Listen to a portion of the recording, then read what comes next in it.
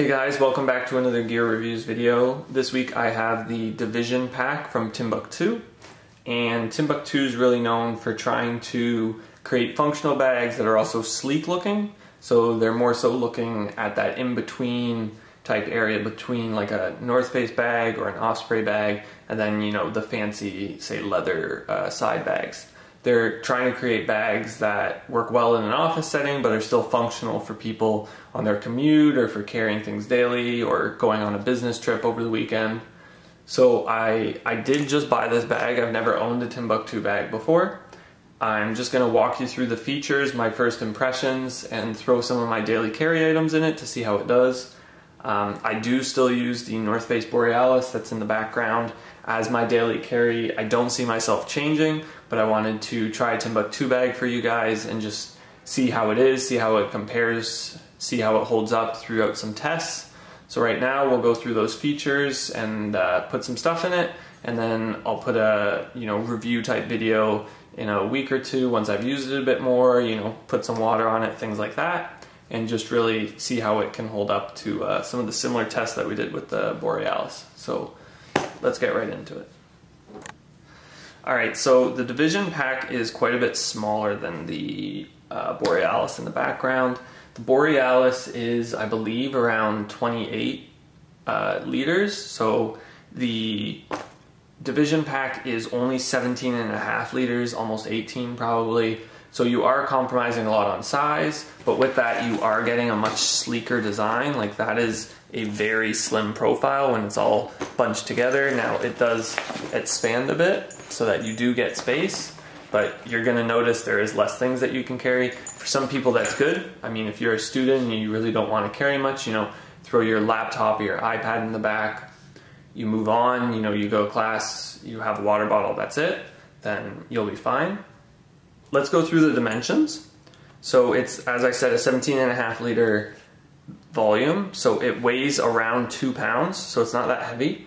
I will let you know it does stand upright, so it's no longer leaning on the chair, which is pretty great, as it's empty and it's still able to, kind of sit upright.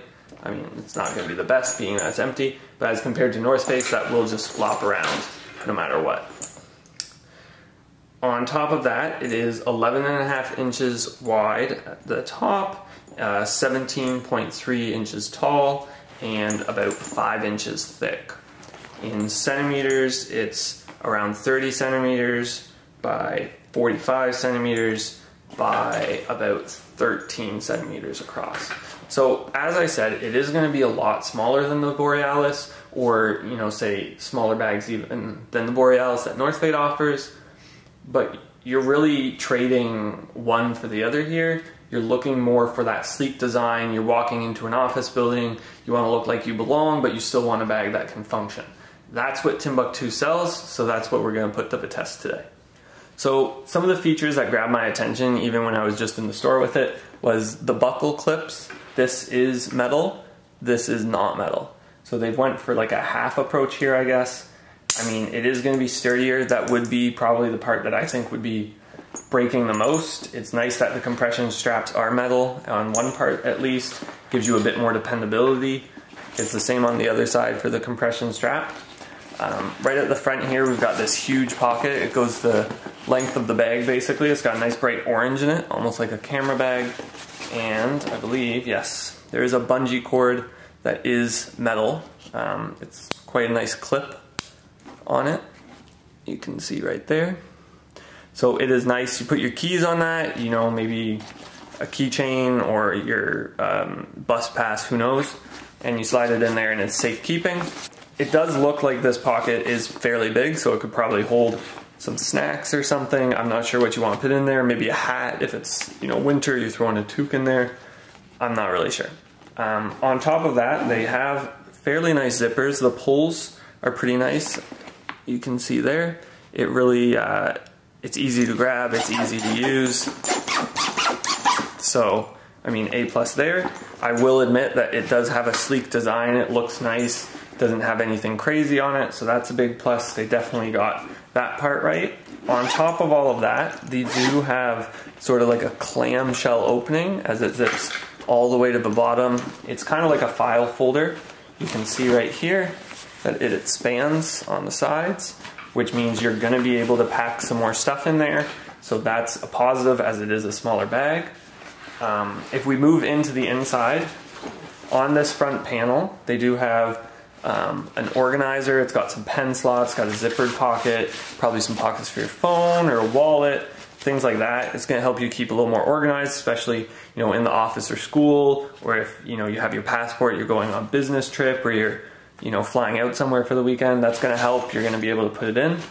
Something that I think of right off the bat, though, is if you have this right here and you've loaded this front up, how is that all going to go together? Is it going to be able to hold everything comfortably? Is things going to be pushed out? I'm wondering if that's going to be a potential problem down the road. Then in this main pocket also, you have a you could probably fit a smaller laptop in there, but I believe it's probably a tablet compartment, iPads, Galaxies, anything like that. You slip that in there. It does have some padding on the front, and it goes almost to the bottom. The bottom does have a padded part right there, separate, as you can see. That's the laptop compartment, and the iPad compartment is right there. You can feel the foam in it, so that's nice, as it's not going to touch the ground if you put your things in it, or when you put it down, it's not going to jar it up, which is a positive. The laptop compartment itself, as you can see, is heavily padded. They've thought about that clearly. It does have, a lot of padding, it seems, so that's good. Any trips, they're thinking ahead. Businesses, you're on a train bouncing into people, your laptop's not going to get hurt, so that's a big A+ there. Now if we switch to the back, you will notice it is a simple design on the back. It does look nice. It feels quite squishy. It's got a lot of padding again. They seem to really love to pad things at Timbuk2. On top of that, these both also have some padding. Being a smaller bag, I don't imagine you're going to be able to load it as full and as heavy. If you do, it might ruin the bag a bit, or it might not be comfortable. So I think what they've done is they've matched that. This is a sleek daily carry bag, and they haven't put too much padding on it to help keep it the way it looks, keep it looking sleek. On the straps though, we do have another clip again. It is not metal at all, neither part is, but it does seem that you can detach and attach that if you don't want it. Maybe it's too much for you, or maybe it's getting in your way, anything like that. Easily unbuckle it and then buckle it back up. So that's a plus. Now, there is nothing on this side, but on this side there is a water bottle holder. So I don't think my Nalgene is going to fit in this. We will see. I'll put it through just sort of the things I carry daily. I have sort of just compiled it here. It is, I've got my work laptop, some notebooks, glasses, portable charger, charging cable for the laptop, a mouse, a pack of headphones, things like that, small electrical things, charging cords, and a Kindle. And then on top of that, I'll see if my Nalgene fits in it. Alright, so as you guys will remember, the North Face Borealis bag does hold a lot more, as I loaded a ton of things in it. But then again, as I've said, this isn't made for the same thing. So we will put this in first and we'll see how it goes. So this is quite a big laptop, one of those brick Lenovo's. It fits in, it seems perfectly fine in there. It does, you won't sort of impact the back pocket a bit, pushing it out. That would probably be due to the laptop not being completely flat. It does have this battery pack on it. So, you can easily do it up a ton. It fits, there's extra space even in there. So, A+ there. Let's take that one out. And so let's try, a more normal laptop. Here's my MacBook, and it fits easily like a glove. It is a 13-inch MacBook Pro. There's tons of space left over, so easily you're going to be able to fit a 15 in there, or other 15-inch laptops. So if we try this 15-inch laptop, I think it's around 14. You just slide that in. It fits pretty easily. It has a bunch of extra space as well. It doesn't slide as easily as the MacBook, which is just because they are different thicknesses. So clearly it just needs to be worked in a little just to get the, you know, the way it feels, and it is a new backpack. So that's to be expected with any bag, that it's more rigid. All right, so put the work laptop back in, zip it up, go into this pocket. So let's put the Kindle, slides in reasonably well. It is rigid, and I did say it is pushing in a bit with that one, so that is going to be a little annoying. Let's find a home for this. Where can this go? Probably right there. There we go. There's that. Got a pen. Slide that in there. And portable charger. Fits there nice and easily. Glasses go right there. Not too bad. I'm going to do up that front pocket just as I don't have a need for it right now. Got a charger and mouse. And we'll sit the bag up. We will put the notepads in.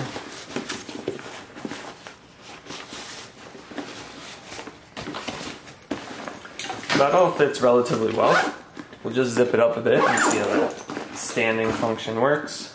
Alright, so there you go. So it does stand up by itself, which is nice. It is annoying when bags just flop all around, so that's a big positive, I'd say. Let's keep loading it up a bit more, as that's not everything I take with me every day. Although you will look that it does look rather squished. I mean, the glasses could come out of there and just sit down in there. Now, let's try the Nalgene in this side pocket.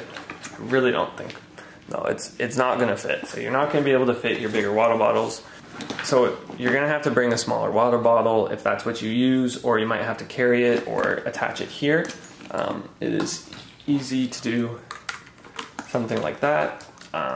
It is annoying because it can bounce around, but at the same point in time, beats carrying it. Or you can just throw it inside as there is extra space. As you can see, it does hold a decent bit of stuff.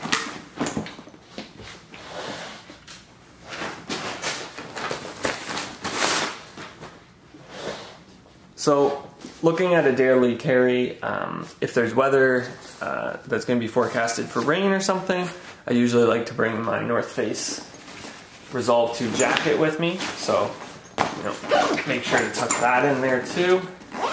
So, I mean, it really does hold most things that you're going to need. It's not going to hold the water bottle. Maybe you have a travel mug that's smaller, you can slip that in there. So it's really not that much space if you look at it.